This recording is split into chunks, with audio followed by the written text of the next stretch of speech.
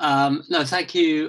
Thank you for having me. It's been a really interesting presentation, and lots of themes that I wanted to touch on have been said already. But here at Bridges, I am a director in our outcomes partnerships team, where we support the creation and management of outcomes contracting and social impact bonds, which is one use case for impact investing, and one way that impact investing can be mobilized. And we are an impact investor, and we've mobilized now well over $200 million of funding globally to support outcomes contracting. And I wanted to talk a little bit about how outcomes contracting could be an interesting tool and an interesting way to mobilize impact investing in the context of Ukraine. I think what we'll probably see in the aftermath, or in the current and aftermath of the challenging situation that Ukraine is in, is a flow of funds from organizations, from development organizations,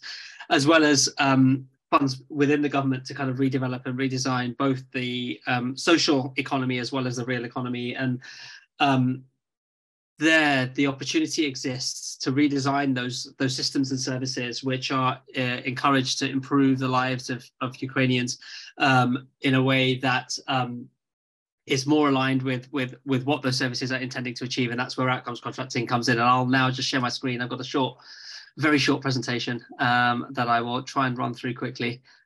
Just give me 1 second.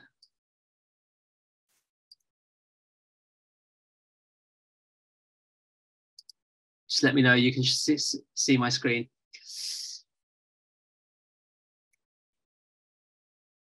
So what we have is an outcomes partnership or an outcomes contract. Basically consists of two components. So you have a funder, which is often government, a donor, a corporate who has some outcomes that they want to achieve. In the context of something like Ukraine, there could be, and hearing some of the challenges that I've heard today, there's some challenges around employment, there could be some challenges around displaced people, problems that need to be solved, and outcomes that need to be achieved. And what an outcomes contract does is it redefines how that funder pays for the service. So rather than pay for the service to be delivered, they pay for the outcomes of that service to be achieved. And then they ask delivery organizations and delivery partnerships to come in and bid for or to achieve the outcomes that they want. And if the outcomes are achieved, they will then pay that delivery partnership for the services that have been achieved.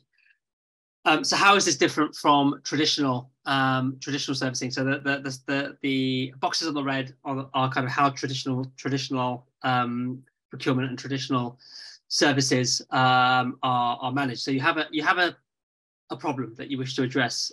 You'll then have the government or the donor agency defining a solution to that problem, setting a budget, and then asking delivery organizations to deliver on that exact specification. And then the funder will pay irrespective of whether the outcomes are achieved or not, or whether the results are achieved or not.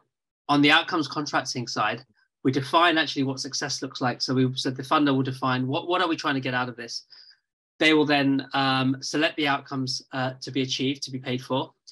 Delivery partners will then be encouraged to deliver on those outcomes, and they will have the flexibility to iterate and innovate to be able to achieve on those outcomes. So actually the service will shift based on what is needed to deliver on those outcomes. And then the funder will only pay if those outcomes are achieved. So if this works well, we see sort of very good alignment, innovation, better outcomes for people, and better value of services is kind of what we hope for if this methodology of contracting is achieved. And how does this catalyze investment? So if you think of any service, and if we take education as an example, if you deliver education today, you actually won't see the outcomes of that delivery often for a year or 2 years after the service has been delivered. So actually the costs you're incurring now of delivery, and so for example with education, you're delivering the services in schools today and maybe next year, and then you're measuring the outcomes of that service, and actually the outcomes will happen 2, 3, 4, 5 years down the line. And so the payment for the outcomes come in 2 to 3 years after the service has been delivered. So actually that opens up a gap, a working capital need. And where impact investors can come in is to fill that working capital need, supporting organizations who are delivering on the outcomes to be able to do that delivery, to be able to fund that delivery, and then can take on the risk of those outcomes actually happening. And that's what organizations like we do. So why do this? Because it leads to more outcomes. We believe it creates innovation in service delivery. So, for example, in COVID, we run a bunch of family therapy services in the UK where a child would have been taken into care, where a child within a family would be taken into care. And we said to the government, rather than that child going into the care, we'll deliver this therapeutic service. Now, in COVID, actually, therapy was very hard to deliver.